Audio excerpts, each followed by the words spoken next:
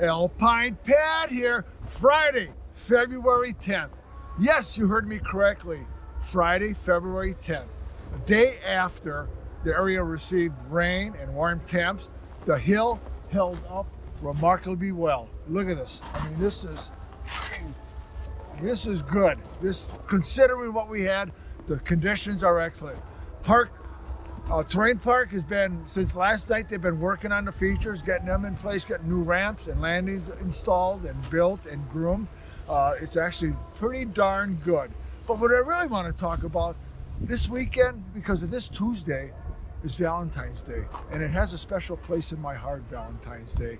And I can't think of a better place to bring your sweetheart than to Alpine Valley.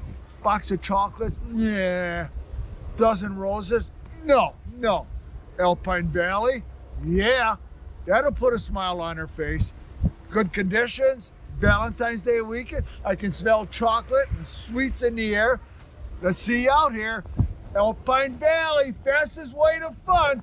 Bye-ya!